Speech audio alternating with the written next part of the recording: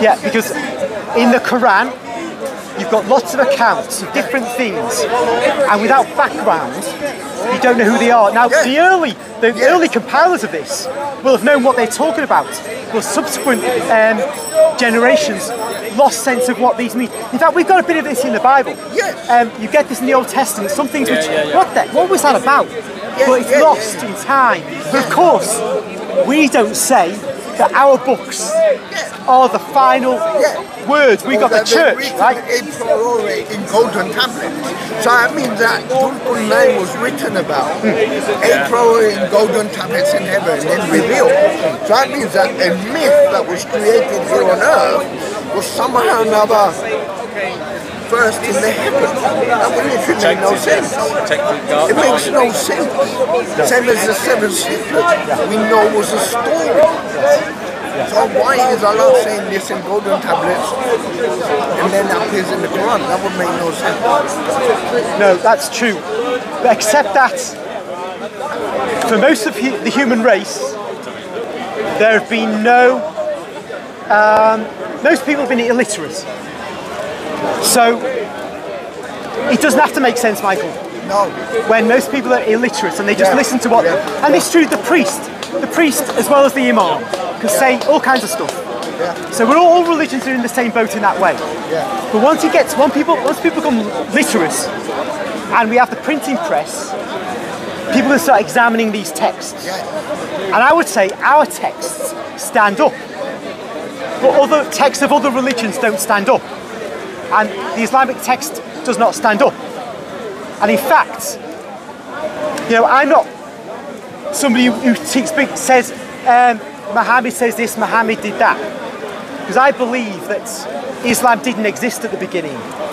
That is, I believe that what you have in Arabia and Syria, a monotheistic, heretical Christian sect, or a group of them.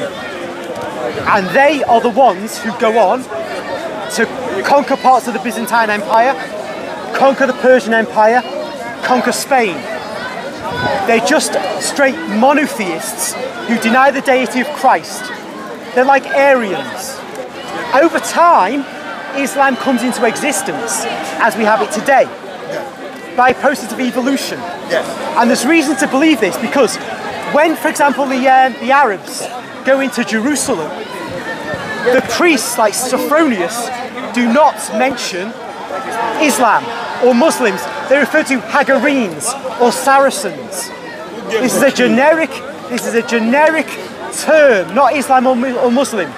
Then when they go to Spain in 711, the Catholic bishops never mention Islam. These people are Muslims. They're not following Islam and it's important because Catholic bishops at that time and all times were going on and on about heresy, things which deviated from the Catholic faith. They pinpointed all the time. So if a new religion was coming into the world, they'd be on it all the time, going on about it in meetings and discussions, but they never talk about Islam, never talk about Muslims, but they talk about, in moments, they talk about Saracens, they talk about Hagarenes, that is the descendants of Hagar, and others like that. But, and if you, for evidence of this, in Islam, you don't have any images. We have our statues, the Muslims say it's idolatry. Fair enough, right? Fair enough. And Muhammad is the prophet of Islam. The prophet, the final prophet. Right. So, we have 4 rightly guided caliphs. We have, after Muhammad dies, we have Abu Bakr, we have Umar, we have Uthman, we have Ali. And Hassan. Ali dies in battle against Muawiyah. He died in the mosque. Muawiyah is the 5th leader then, called the Commander of the Faithful.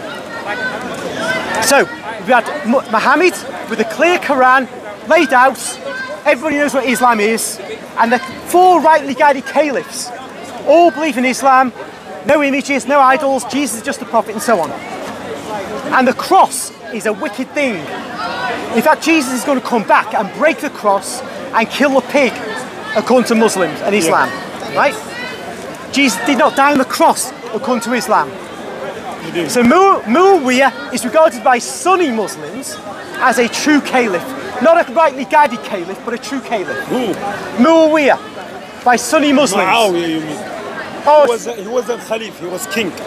he was commander of the faithful, so he Yes, was the head, yes, right? yes. So, but Muawiyah minted coins which had a cross on them Yes. next to his own image. This is supposed to be a Muslim, the commander of the faithful. He also produced, a dam that was produced by his order had a cross before the inscription.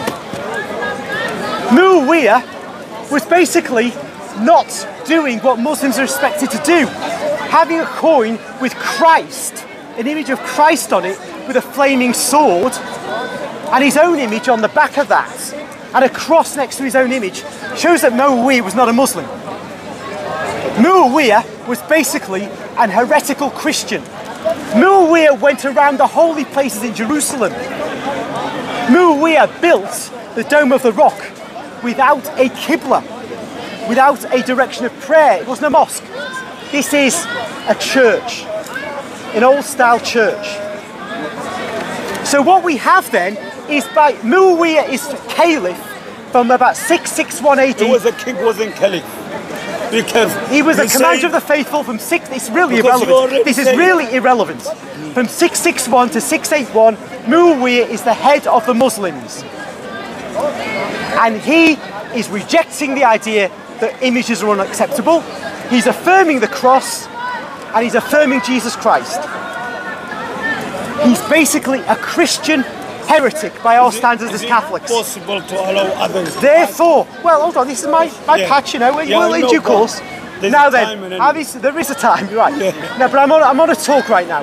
Yeah.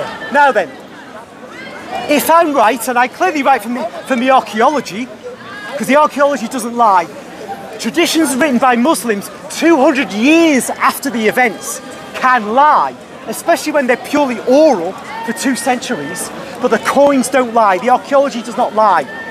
Furthermore, the great Mecca is the focus for Muslims. The direction of prayer of all mosques in the world is to Mecca, right? Firstly, Well, it is. Firstly was what?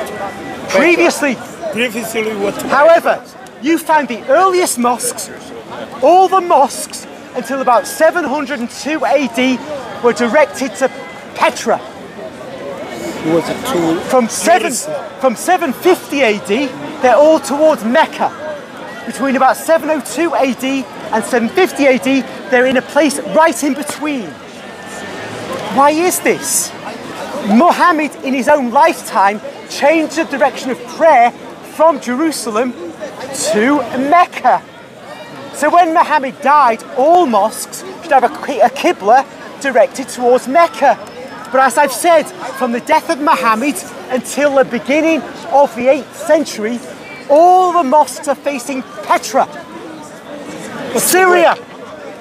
Therefore, the story that the Muslims tell you is false. No, sorry. That's So the archaeology This in the shows Quran. you that the You cannot stories play that with Muslims have made are Jerusalem. false. Muslim was facing Jerusalem In the time of Muhammad, the Prophet Muhammad, and he changed in his God own life, changed it. before he died, From Mecca. before he died, No. Yeah, Forget he about the changed death it. anyway. He was alive. he died. He was strong. Yeah, he And died. he In, was- my friend, he died in 632 AD. He was 63 years Yeah, old. in 632 Before AD. that, they changed Yes. the direction from So Jerusalem tell me to then. Mecca. Yeah, I know. So tell me then. Yeah. Why? Well, the Qiblas Yeah. of all the mosques Yeah. built after Muhammad died until 702 AD. Yeah. Aimed towards Petra, Which not mosque? Mecca. Which mosque? All mosques in Which the world. mosque? Which mosque? All mosques. Which mosque? The Kaaba is there. Mecca, Medina is there. Quba is there. The Syrian one in Damascus is there. Oh, Al-Abbasiyin. directed towards all Petra. the mosques was going All to the mosques. Mecca. Look, it's been looked at. All the mosques. No, all the mosques. no, you the cannot say Qiblas that. are directed Everyone towards knows Petra. This is Now, given this archaeology, we can see the story of Islam. No, not yet. The direction, because I let you intervene first. You said you're going to allow it. In a minute. Shortly. And you're So, talking about my religion. The archaeology I love shows to that answer you. the Islamic story as given in the traditions is not in accordance with what the coins and the archaeological evidence shows. That means what we say as Christians, the non-Muslims say, do not speak of Muslims or Islam. No, they speak of Hagarenes and Saracens. If you find something, so if there were really Muslims, right, you can talk they'd be speaking of Muslims. So what we have to say is this, that the early history of Islam is not as Muslims say. You've got right to talk about what's wrong. If that's so, Islam is a false religion.